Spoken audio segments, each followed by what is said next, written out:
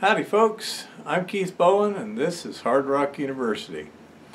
Now, last weekend my brother and I went out to the Dreamer Prime looking for some more. We got some. It's not great, but it's good enough and consistent enough that it's good for testing, which was the primary purpose. It was not to make money, it's to get material for testing. Now, I have tested each bucket that we got about 350 pounds total. I crushed it up, tested each bucket. They were all pretty consistent. I split it down to one bucket, then blended it several times. And so now I have what I feel some pretty consistent material that I can run tests on, where I can really compare apples to apples in terms of the material is going to be pretty close in each test. Now, the first thing I want to do is test a variety of possible variables on the hand panning and any other wet gravity techniques so that I know that I've optimized that. Now, one of the things that people tend to agree with is gold will float, and that is true. Dan Hurd has a great video on it. The link, well, I don't know if it's a link or just an address, will be in the description. I highly recommend it.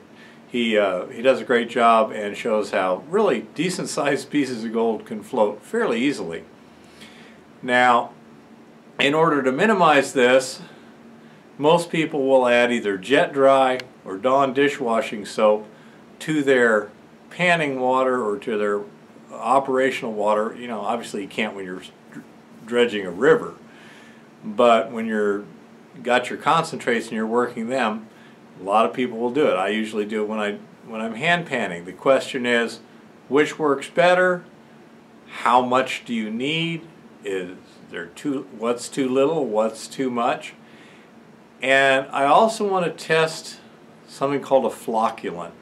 Now, it's not that important in panning, but when you're recycling water and it gets dirty really fast, that's a real issue at times.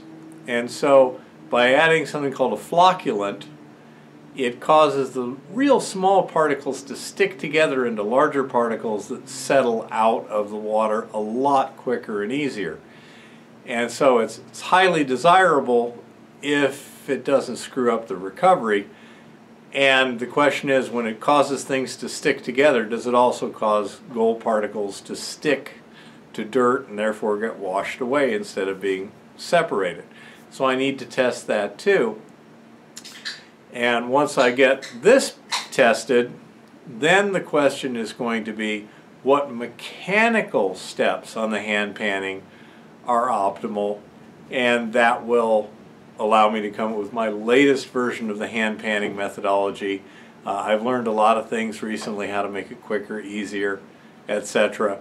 And so to improve that and to optimize that, I need to know where to start, and then do a lot of testing on what works and what doesn't in the panning. So this is phase one, testing different chemicals in the water to see how they affect the recovery of gold.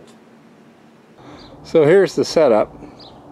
I have three identical situations. In this one I have nothing but plain tap water, 2 gallons each. In these I have half a teaspoon of Dawn dishwashing detergent in 2 gallons of water each. And in this one, I have half a teaspoon of jet dry finish in 2 gallons of water, both tubs. And later, I'm going to check the effect of Super Clarifier on whichever one does the best. I suspect that even improves it more, but we will find out.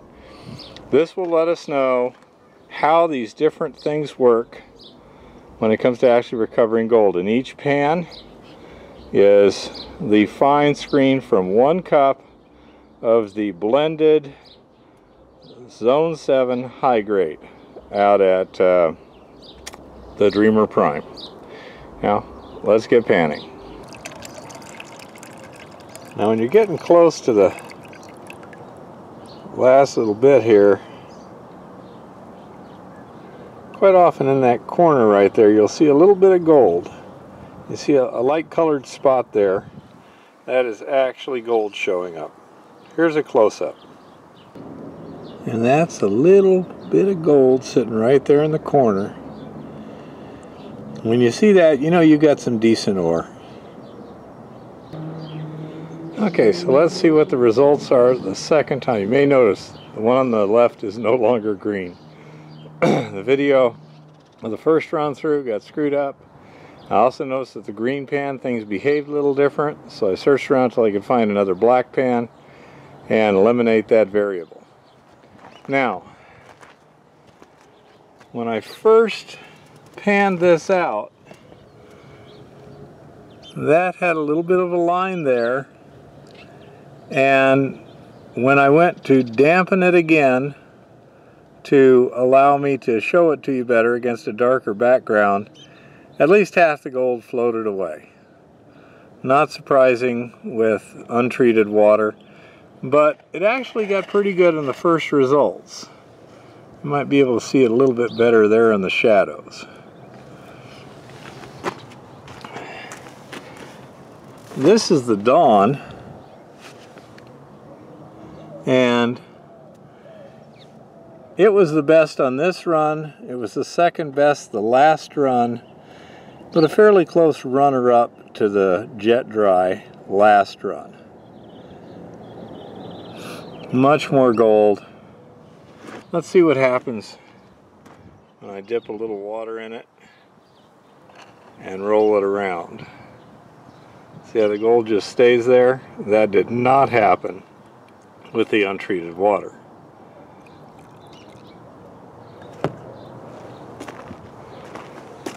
Now here's the Jet Dry. It came in intermediate. That was actually not a whole lot better than the untreated water initially of this run here. It did the best in the first run through. Now let's see what happens when we put a little water on this. This is with the Jet Dry.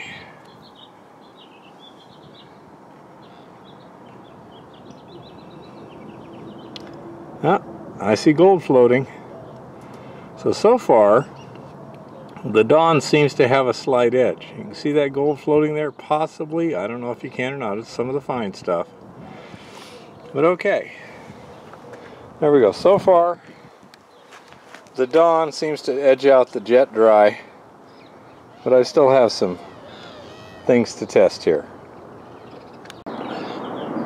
Now for this test, I've put in a half a teaspoon of the Super Water Clarifier in each one of the 3 sets of tubs. It's half a teaspoon per 2 gallons of water, and we'll see how that changes things. We'll also see how fast it makes things settle out. Okay, the preliminary flocculant results are not good, because as you can see, it's still not really clarifying real well. But you can see the effects of the flocculant in that. You can see those little granule-like looking things. That's the flocculant doing its job. But anyhow, it didn't look like it was doing too well, so I put 1 teaspoon total of flocculant for 2 gallons of water. And it was clearly aggressively doing its job, but it seemed to really hinder the gold results. Here's the plain water with just flocculant, dramatically less results. Some of that may be due to the fact that the earlier test things have been soaking for a while. I had to head off to work where I actually panned things and they soaked for 8 hours. This, I started with dry and then just wet it immediately. But that's not good. Here's the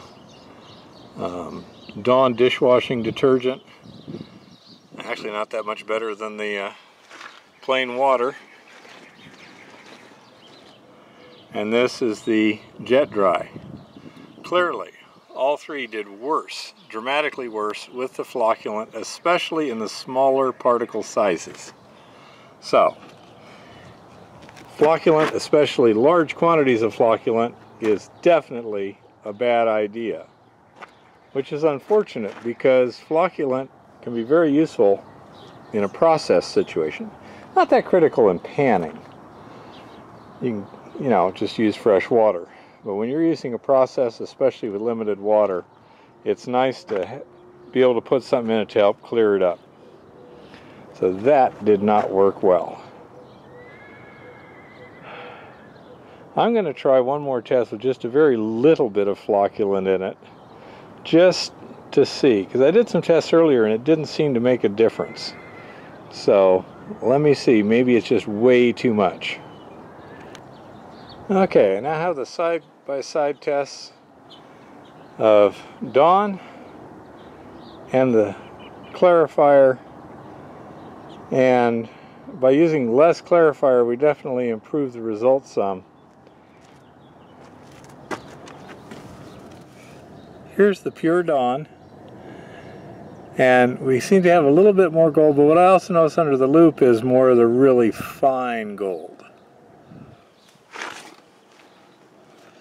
And then here we have the clarifier, the flocculant, with the Dawn, and it's not that much less. I mean, it's within basically the experimental error, sample error, but I don't see as much of the really fine gold. So I would say if you really need flocculant for some reason, use as little as you can get away with. Now let's see what the optimum amount of Dawn is. Okay, here's the results of the Dawn concentration test.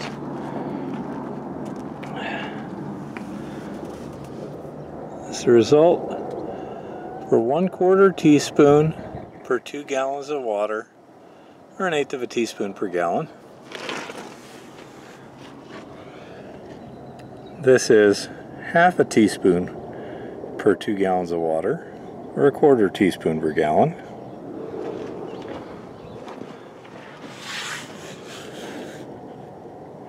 And this is 1 teaspoon for 2 gallons of water, or about 1/2 teaspoon per gallon. Now, they're all kind of close, no huge dramatic differences.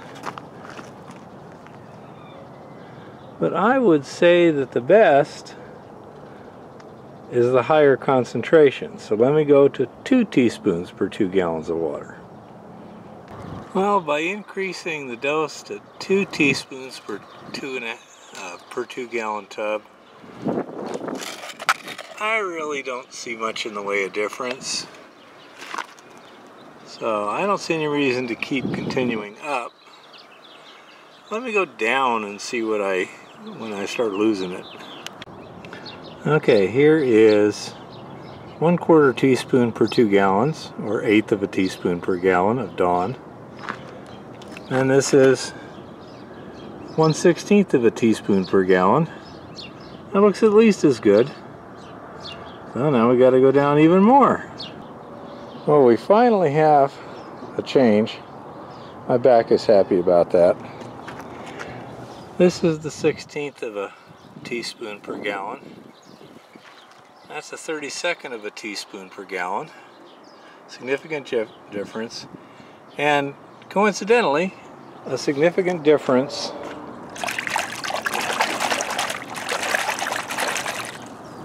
in the behavior of the water. See how the suds are lasting much better there than there? So that gives you a good way to kind of rough calibrate your water. That's about enough for today. I'm going to go do essentially the same thing with the jet dry tomorrow.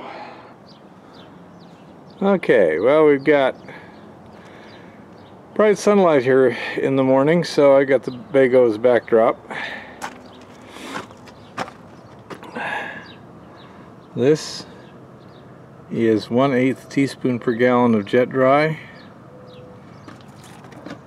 1/4 gallon, 1/4 teaspoon per gallon of jet dry, and 1/2 teaspoon per gallon of jet dry. They look fairly similar. What I'm going to try now is take the 1/8 teaspoon per gallon of jet dry and 1/8 teaspoon per gallon of Dawn and see what happens. See if we get some synergy. Okay, so I added some Dawn to the jet dry to see if I got much synergy. This was the pure jet dry at 1/4 teaspoon per gallon. This was 1/4 teaspoon per gallon jet dry, 1/8 teaspoon Dawn. And this is the same thing. 1/4 teaspoon jet dry, 1/8 teaspoon Dawn. Because this one actually looked better, but it's probably just sample variability. It has a couple big chunks in there for this big chunks. Anyhow, so I don't see any significant benefit in adding the jet dry to the Dawn. So there you have it. Both jet dry and Dawn work.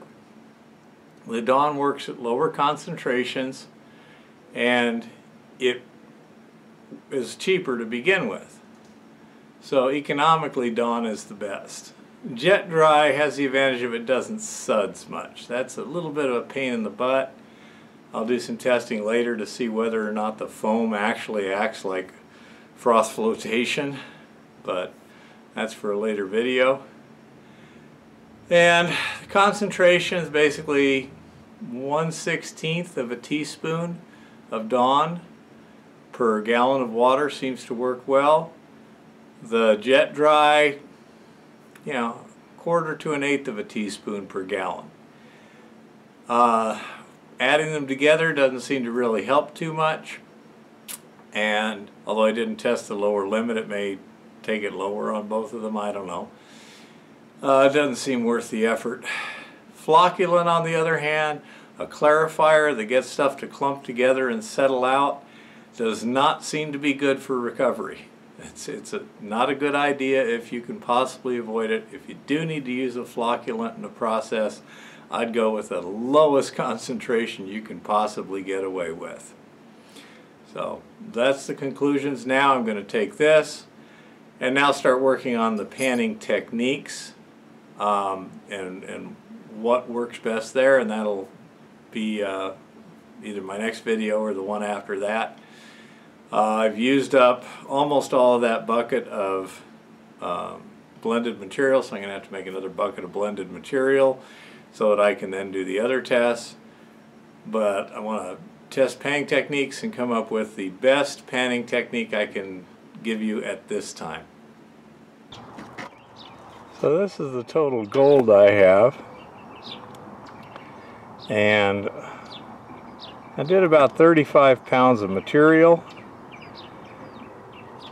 And if that is more than 5/100ths of a gram, I'd be at an ounce to the ton. I'm looking at that saying that's closer to 1/10 of a gram or more. So we're looking pretty good at this point. We'll wait for assays and when I do actual production testing where I can weigh it more reliably. But I'm pretty pleased with that.